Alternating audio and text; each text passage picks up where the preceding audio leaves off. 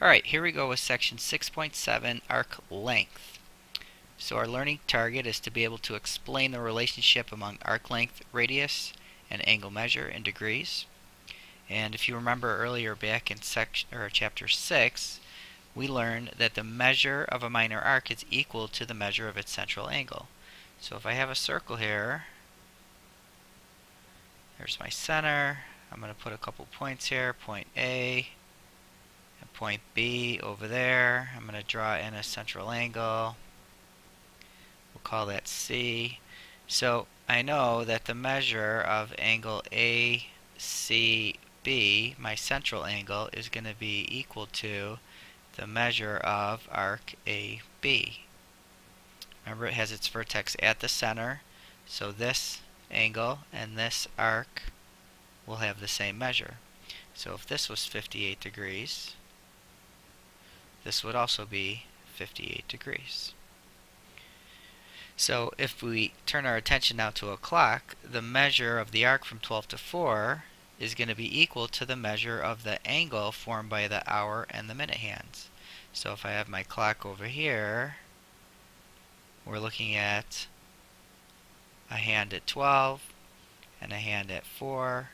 There's 12, there's 4. So this angle here and this arc from here to here, those are going to be the same. So what we want to do next in part A over here is to find the measure of each hour given that the circular clock is divided into 12 equal arcs. One arc here, one arc here, one arc here, all the way around we've got 12 equal arcs. We know that all 12 of those arcs have to add up to 360 degrees, so if I want to find out how much one of those 12 is, divide by 12, so we get 30 degrees. So from here to here is going to be 30 degrees, and we're going to have 30 degrees between each two numbers on the clock. So now if I want to find the measure of the arc from 12 to 4, I've got 1, 2, 3, 4 of these arcs. So I have 4 of those arcs. We just figured out that each one of those arcs is going to be 30 degrees. So the measure of the arc from 12 to 4 would be 120 degrees. Alright, so moving on to something a little bit different. Notice that because the minute hand is longer, the tip of the minute hand must travel farther than the tip of the hour hand, even if they both move 120 degrees from the 12 to the 4. So the arc length is different even though the arc measure is the same. So let's take a look at this. Here I've got my minute hand, and let me see if I can grab a different color here. Let's try that one. Here I've got my hour hand. So we're both starting at the 12. So if I move the minute hand from 12 to 4, so here's 3 o'clock, here's 4 o'clock, it's going to go to here, and it's going to travel. Let's do a little yellow highlighter here. This is the arc that it would travel from there to there. Okay, now if I move the hour hand, it's going to go over to here also. Okay, you see how the hour hand is shorter, so its arc is going to be like this. So this is actually part of a smaller circle than the one that the minute hand would be on. So the minute hand is going to be on this big circle. The hour hand would be going along this smaller circle. Just pretend that's a circle.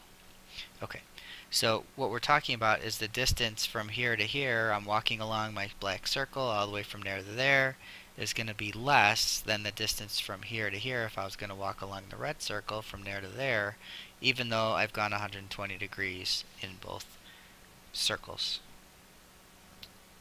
Alright, let's move on to page 2.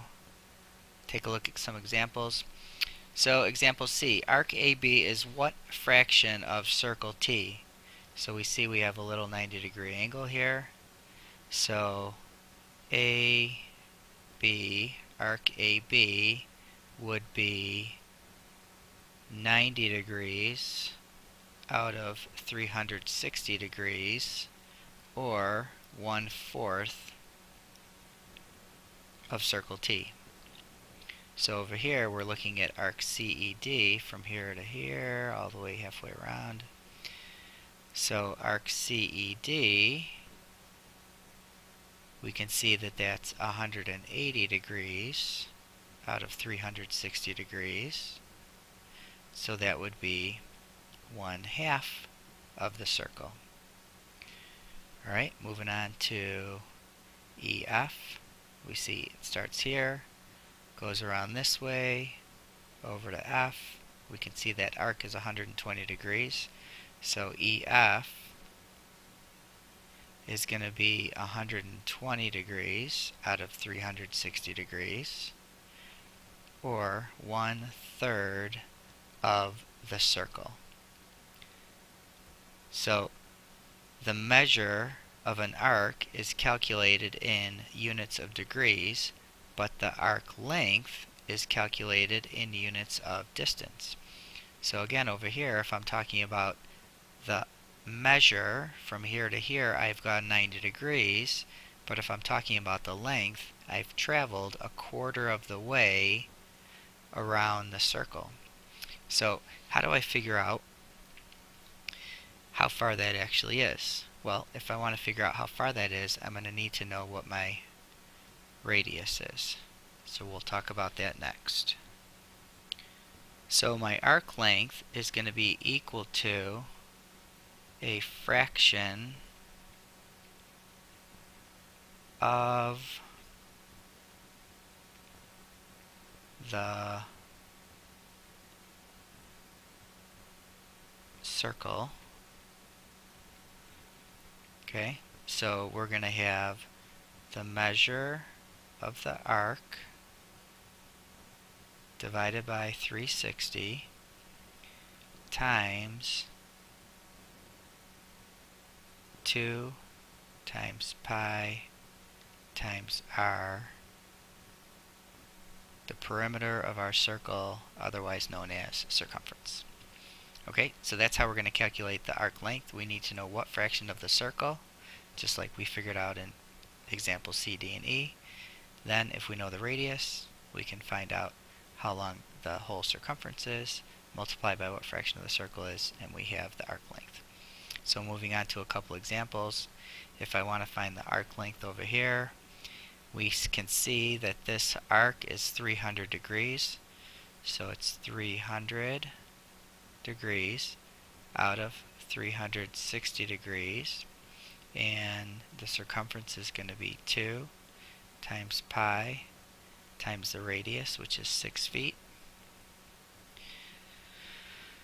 So 300 divided by 360, that's going to be 30 out of 36, and then if I divide each of these by 3, that's going to be 10 and 12, and then if I divide by 2, it's going to be 5 and 6, so we have 5/6 of the circle.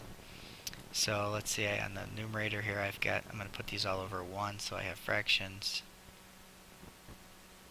So I have 5 times 2 is 10 times 6 is 60, so I have 60 times pi.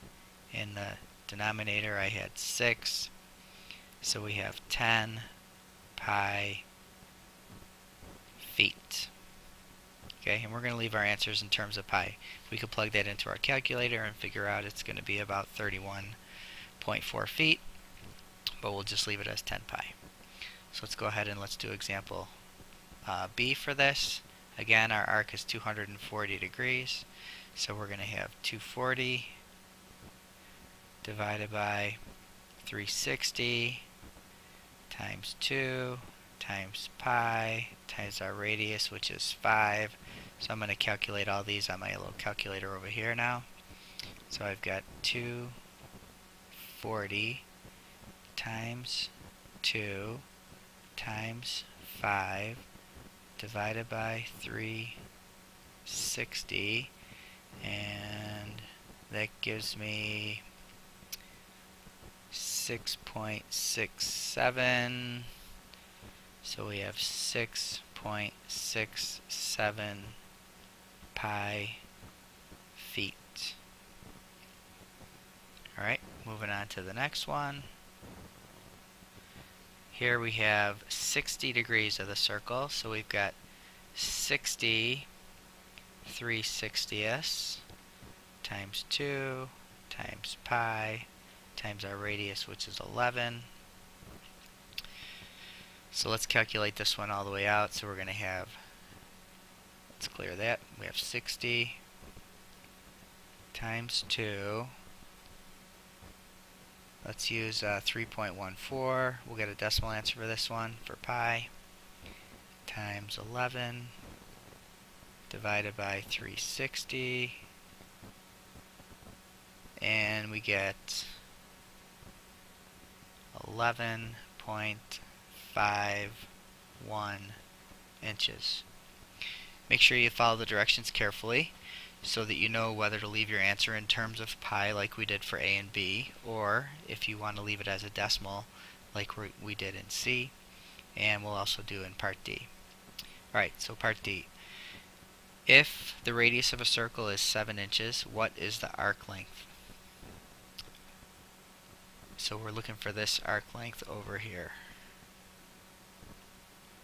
Okay, so we're running out of time with my video here, so go ahead and work on part D, and you've got a couple other problems to do on the next page, and come with your questions to class tomorrow.